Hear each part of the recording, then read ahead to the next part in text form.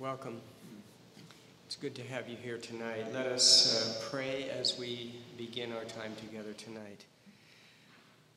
Loving God, tonight we approach the mystery of your love for us, a love that remains through pain, abandonment, denial, a love that transforms death into hope and life. Walk through the valley of the shadow of death with us now. Be a source of strength to us in these coming hours. And remind us during these darkest moments that you are eternally with us. Through Jesus Christ our Lord. Amen. Friends, today is known as the saddest day in the Christian year. And our service tonight reflects that tone. Our sanctuary is stark and barren. We come into God's presence in sorrow. A Tenebrae service is a service of darkness. It's based on a tradition dating back to the 12th century in which candles are used to represent the various stations of the cross or stages involved in the Passion story. Our service tonight will contain a series of readings and choral presentations which will relate to us again the story of Jesus' betrayal, his arrest, his suffering, and his crucifixion. Thank you again for joining us. I present to you now Rebecca Summers, Dr. John Hillebrandt, and the First United Methodist Church Chancel Choir.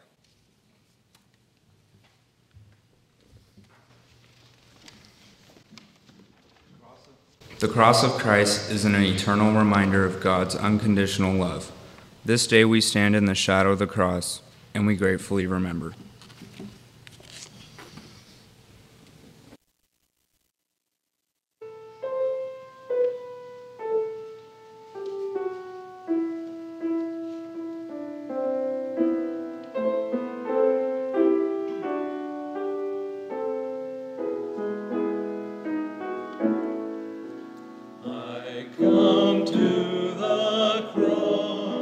Seeking mercy and grace, I come to the cross where you died in my place.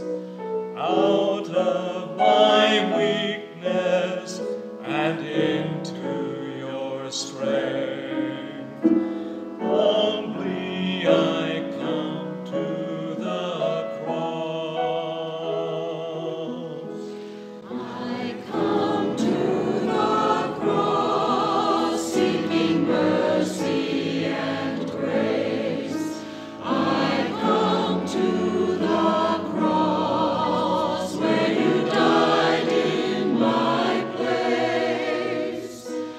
Out of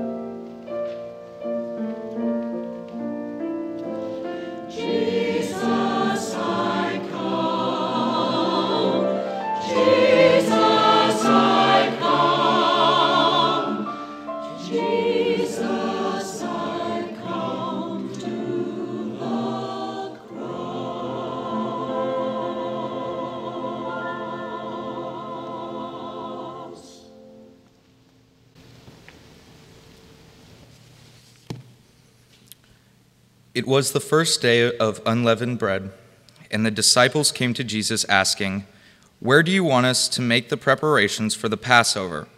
Jesus said, "Go into the city to a certain man and tell him, 'The teacher says my appointed time is near.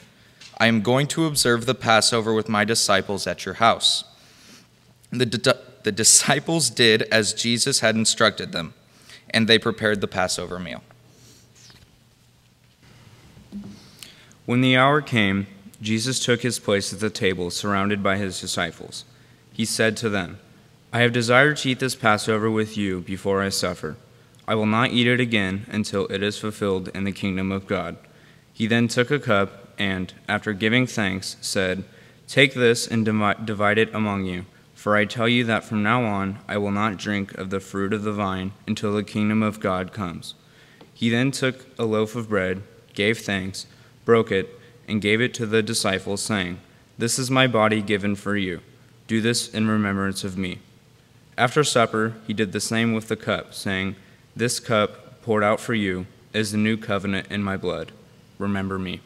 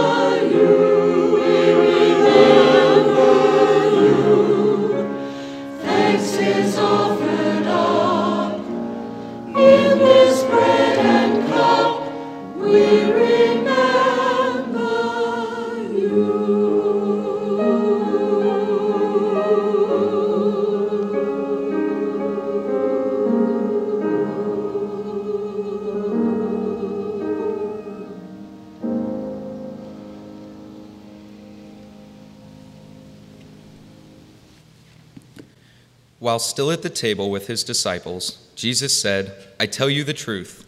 One of you will betray me." In despair, they begin to say to him one after the other, "Surely it is not I, Lord." Jesus answered, "The one who dips his hand into the bowl with me will betray me. Woe to that one who betrays the Son of Man. It would be better for that one if he had not been born." Judas, the one who would betray him, said, "Surely it is not I, Rabbi." Jesus replied, "Yes, it is you." Later that evening, Jesus told his followers, "This very night you will all become deserters." But Peter declared, "Even if all the others fall away, I will never desert you." "Truly, I tell you," Jesus said to Peter, "before the cock crows, you will deny me 3 times."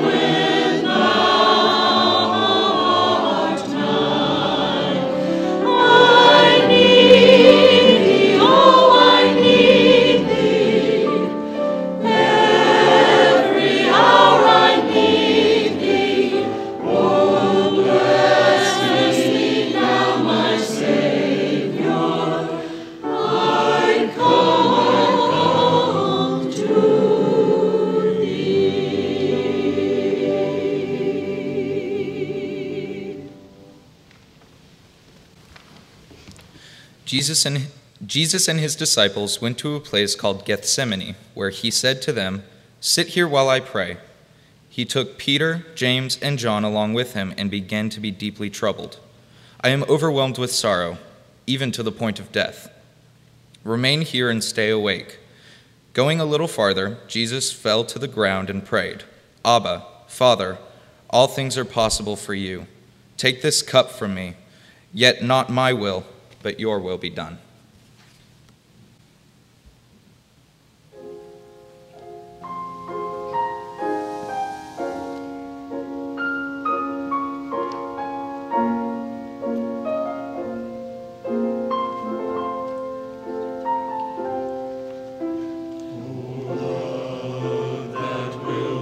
Let me go. I rest my weary soul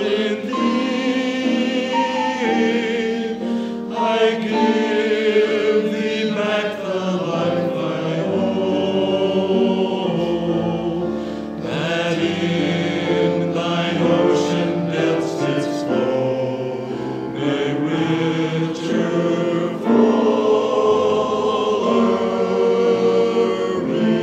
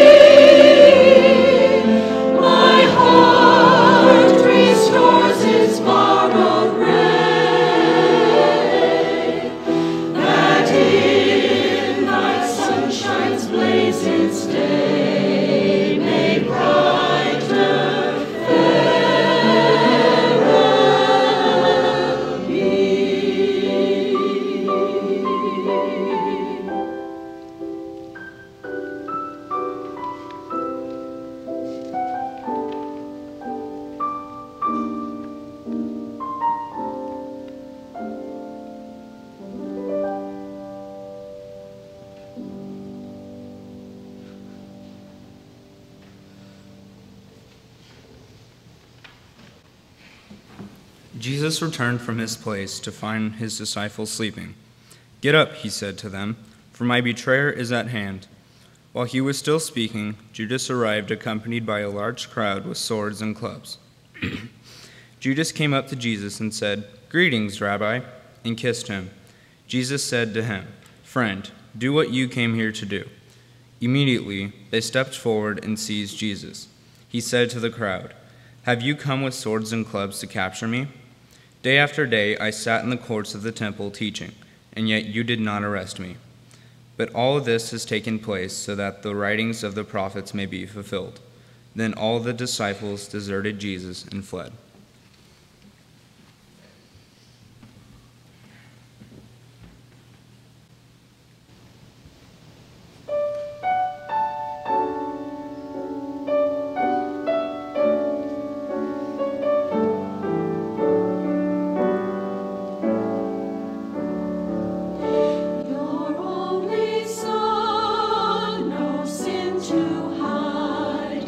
But you have set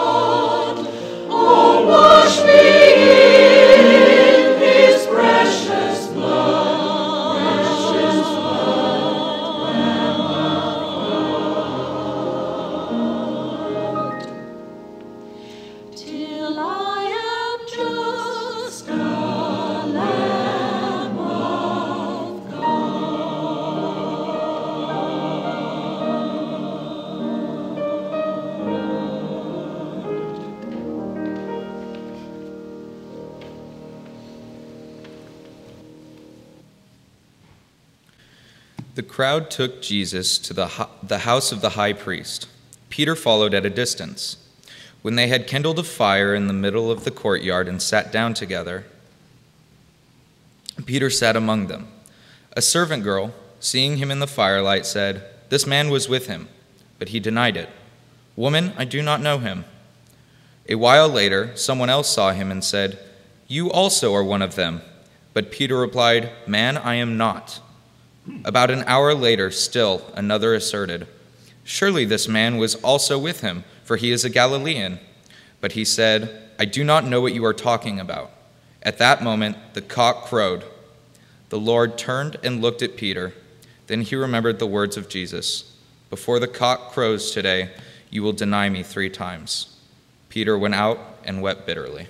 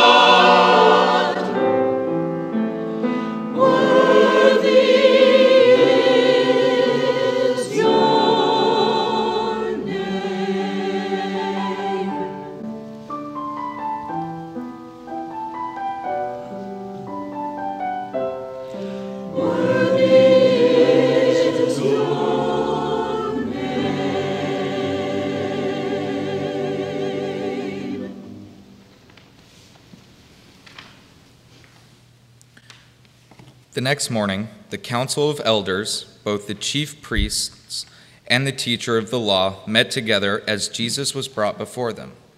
They said to him, "If you are the Messiah, tell us." Jesus answered, "If I tell you, you will not believe." They asked, "Are you the Son of God?" He replied, "You are correct in saying that I am." "What further testimony do we need?" they said. We have heard it ourselves from his own lips." They then brought Jesus before Pilate. But Pilate said to the chief priests and crowds, "I find no basis for a charge against this man." But they were insistent. Pilate, after learning that Jesus was under Herod's jurisdiction, sent him to Herod. But finding nothing for which to convict him, Herod sent him back to Pilate. Finally, Pilate said to Jesus' accusers, I have examined this man in your presence and have not found him guilty of any of your charges. Neither has Herod, for he sent him back to us. He has done nothing to deserve death. Then they all shouted, Away with this man! Release Barabbas! Pilate, wanting to release Jesus, addressed them again, but they kept shouting, Crucify him! Crucify him! The shouts of the crowd eventually prevailed. Pilate finally granted their demand. He released the one who had been imprisoned for insurrection and murder, and he handed Jesus over to them as they had desired.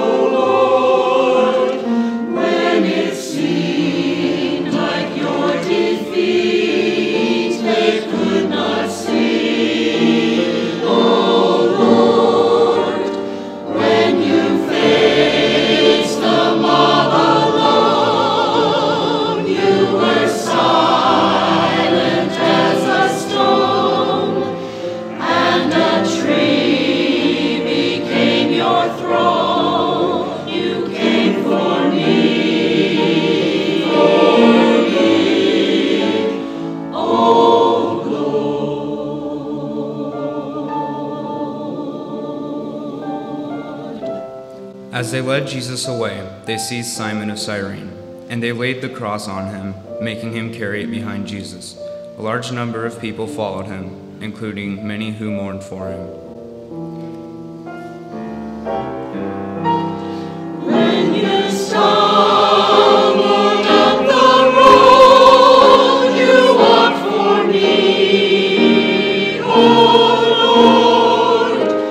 When you took your deadly load, that heavy tree, oh Lord. When they lifted you on high, and they nailed you up to die, and when darkness filled the sky, it was for me,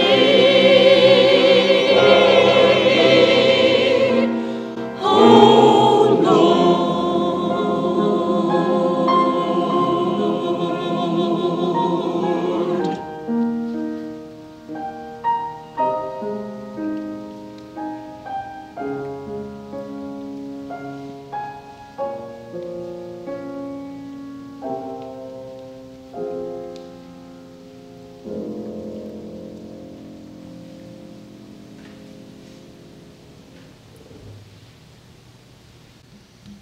When they arrived at the place that is called the Skull, they crucified Jesus there along with the criminals, one on his right and one on his left.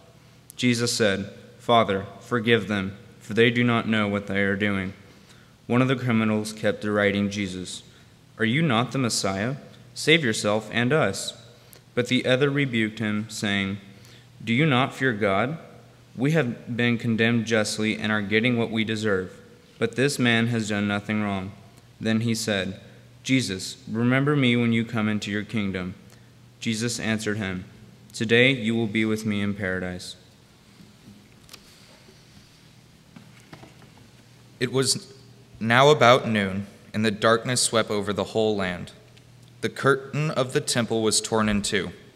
Then Jesus cried out in a loud voice, "Father, into your hands I commend my spirit." When he had said this, he breathed his last.